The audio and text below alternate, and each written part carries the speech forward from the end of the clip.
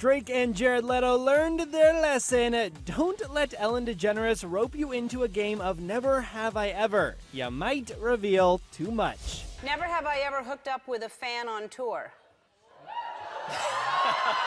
Yeah, because you don't...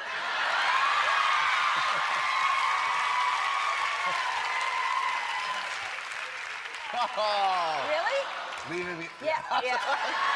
That's hard to say. Never have I ever texted a nude selfie. No. No. Jared?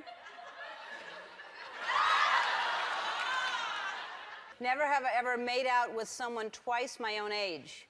Oh.